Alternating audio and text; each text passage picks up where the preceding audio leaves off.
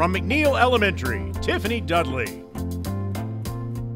It's interesting, people say, like, when do we get back to normal? But life doesn't really go back to anything. We're always moving forward. Does everybody understand what our assignment is? It's gonna be ready for you in Canvas. The link's gonna be there, okay? And you'll have until Friday to kind of play around with it, change out the clothing, the hair, kind of look at the different features that it has. But remember, your goal is to create the character Melody from the book, Out of My Mind.